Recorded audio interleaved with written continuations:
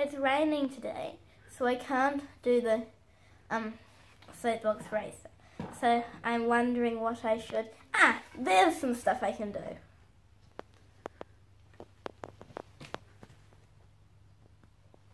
Well, I'd better get started, hadn't I?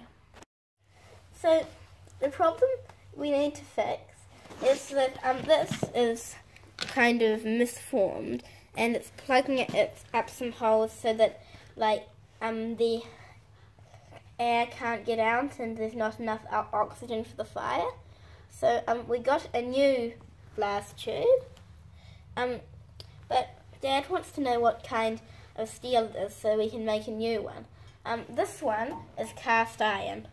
This one says it was cast iron. I'm not sure that this is cast iron. In fact, I'm almost certain that it's a kind of stainless steel. And I want to figure out what kind of stainless steel it is so that I can make another blast tube out of stainless steel if this one breaks.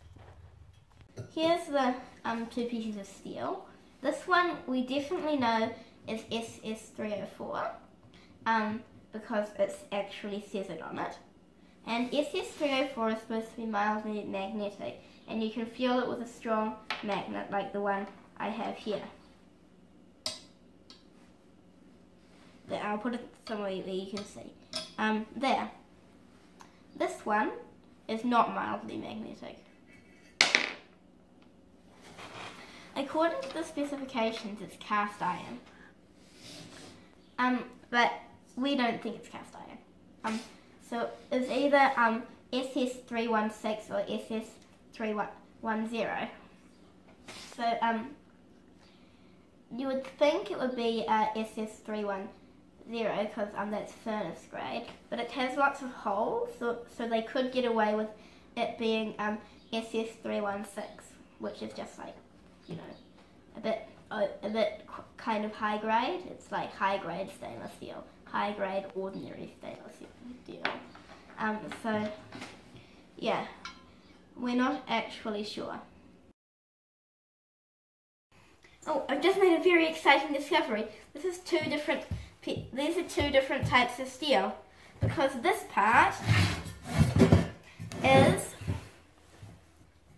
slightly magnetic, but this part is not slightly magnetic.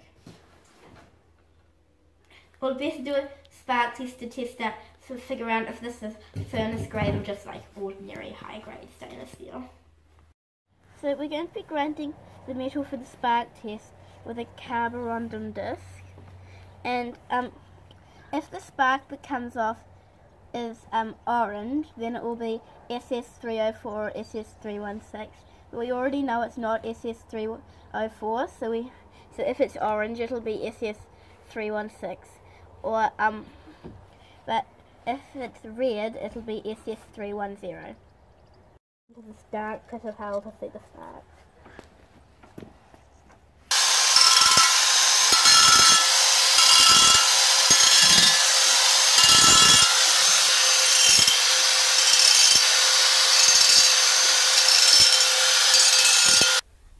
The one on the left we know is SS304, and the one on the right we don't really know what it is, but we're pretty sure it's SS316 because they look the same colour.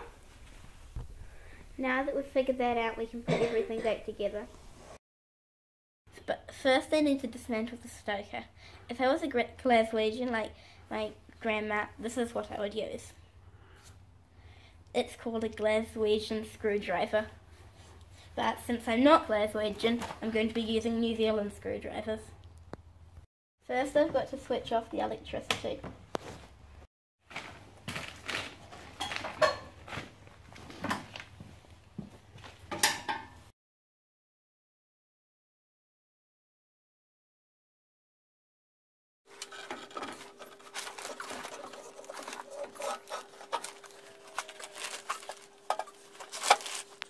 I've brought it into the workshop with my workbench, and now I can dismantle it into really little bits with my New Zealand tools.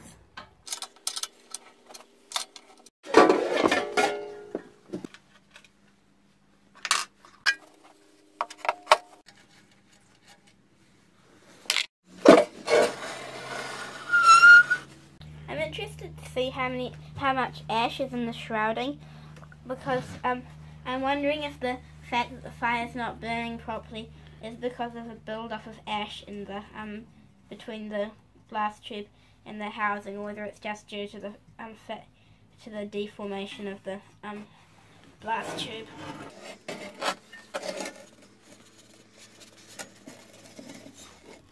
Okay, that's how much ash was in there.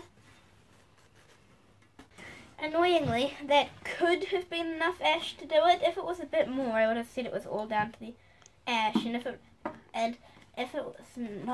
was a bit less, I would have said it was all down to the blast tube. But annoyingly, it's just like that amount that you can't really say which it is. Now you can really see how damaged the blast tube is, and you can see that we'd have to cut it up to get it out of the shroud. But luckily we've got a new shroud as well, so we will cut it up later, but not now. Something interesting when you compare the new and the old one. This one, the old one, as you can see, has a lip, and Dad thought that lip was to keep the sand, the dust, and so it could do fluidized bed combustion. But the new one doesn't have a lip, so that can't be right unless they forgot to put it on.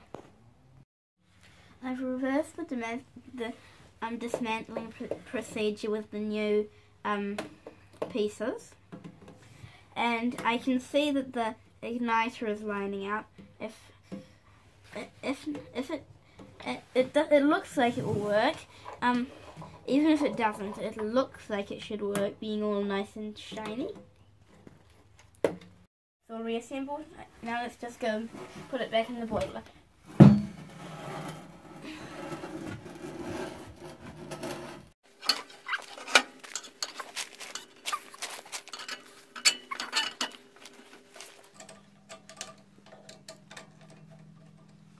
Let's switch it back on.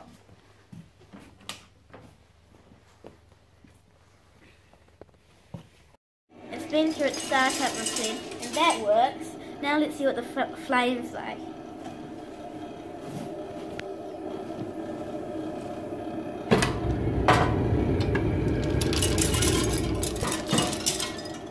Well, that seems to be working pretty well. So I'm up here on the roof looking at the chimney, and there's practically no smoke coming out, which is what I want to see. Before we put the new blast tube in, it looks like a coal-powered electricity factory. See you next week.